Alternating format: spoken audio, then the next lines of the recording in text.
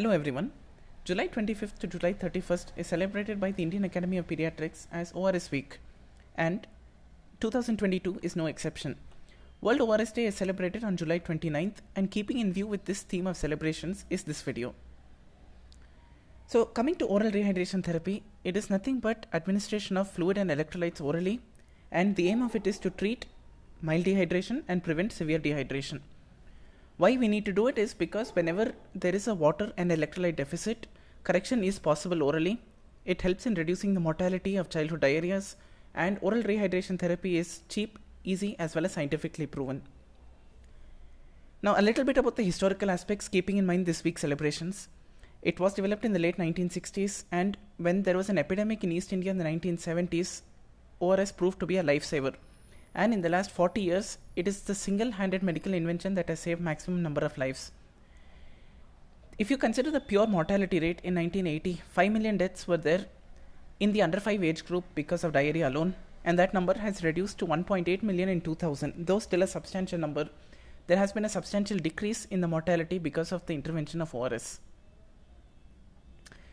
Now the problem is not availability, but in today's scenario, the problem is low usage by the healthcare workers.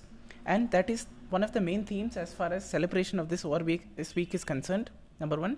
And number two, spreading awareness amongst all the practitioners also.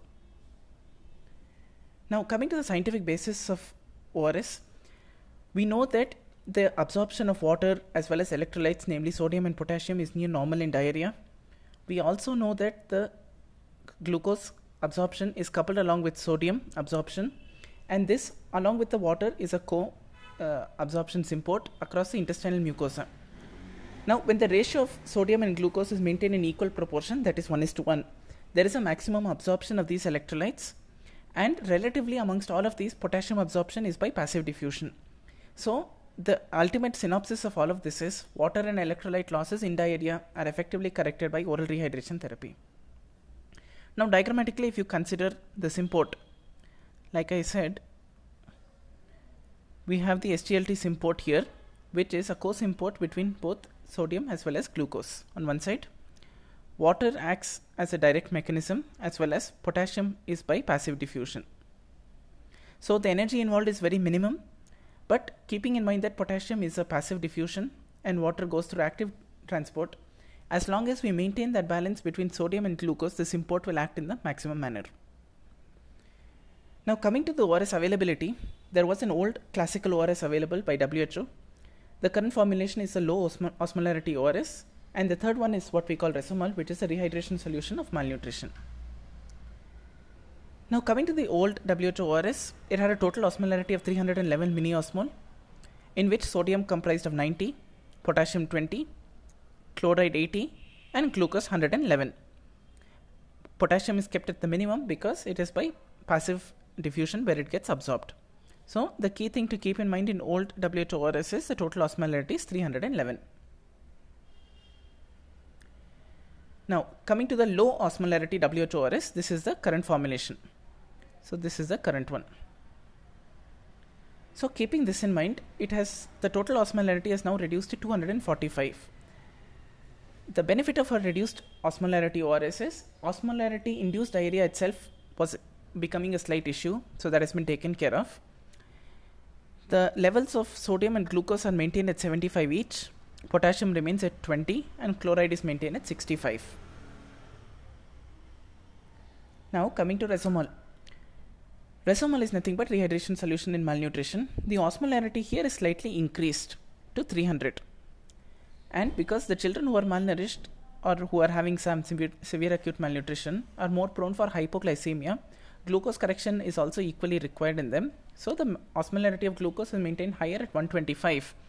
But if you observe here, the ratio between sodium and glucose is altered, but it does not affect the efficacy. So the key thing to keep in mind is Resomol is exclusively used in malnutrition. So coming to the overall osmolarity, it is 300, with sodium being 45, potassium being 40, chloride being 76, and glucose being 125, giving a total osmolarity of 300. Comparing the three, the old WHO ORS was 311, the low osmolarity WHO ORS is 245, and Resomol is 300. A little bit about the preparation of resomel. So we take the standard WHO formulation, that is a low osmolarity one, mix it with 2 liters of water. Along with that, we add 50 grams of glucose to increase the glucose content so that we get 125. And apart from that, we add 40 ml of mineral mix. The purpose of mineral mix is to ensure that we add supplementary electrolytes of zinc, magnesium and copper in trace quantities. Now, a slight deviation from topic, rice-based ORS. So, rice powder is also known to contain a good amount of starch and carbohydrate. So, this also can release twice the amount of glucose, and that is more than enough to meet the physiological requirement of the body. The protein which is present in rice also helps in enhancing of this by the absorption of amino acids, namely leucine and lysine. And the osmotic activity is lower than that of blood, because the osmotic activity of rice-based ORS is 220, whereas if you consider tissue-based, it is around 280 to 300, keeping 290 as an average. And the calorie content will ensure that it prevents malnutrition. And a few trials have shown that it helps in reducing the stool volume in cholera, but again this is more in trial basis. There are insufficient data available for non-cholera based diarrhea, so rice-based ORS as of now is licensed for use in cholera.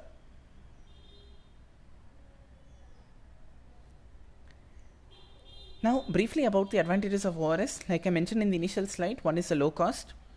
Secondly, it rather eliminates completely the requirement for an IV line placement if started early. So a case with no dehydration is maintained as a case with no dehydration, and it doesn't progress to either some or severe dehydration. And the important thing is treatment can be done and continued at home itself, and very little to no side effects at all. Now the limitations of ORS therapy, that is ORT, is quite simple. If the mental status is altered or if the child is aspirated, you cannot go for it. When there is a paralytic ileus because of hypokalemia inherently, you cannot go for it. Severe dehydration requires an IV correction in form of bolus as well as maintenance, so there is no exception there. And if there is a continuously high stool output rate, the failure rate of oral dehydration therapy is higher. So large volume stool, persistent diarrhea might require additional intervention in form of IV correction. And if there is a persistent gastritis or severe vomiting, giving ORS itself will cause a further loss, so that positive balance will not be maintained. Now specifically for the theme of 2022, as per the government initiatives, the theme for this year is Jodi number 1, ORS and zinc. So as far as we all know, as far as the treatment of diarrhea is concerned, both go complementary and hand in hand. ORS helps in preventing dehydration and helps in ensuring that the volume, whatever is lost, is replenished and ensures that electrolyte imbalance does not happen. The role of zinc helps in reducing the diarrhea, reducing the frequency of stools, and ensuring that the gut is re-epithelialized. Along with zinc and ORS, anyway probiotics we do prescribe on a day-to-day basis. So on that note, we come to the end of this short presentation. The purpose of it was to refresh memory as far as the theoretical aspects of ORS, as well as towards the students who are giving examinations. ORS is a short note question in as both undergraduate as well as postgraduate exams.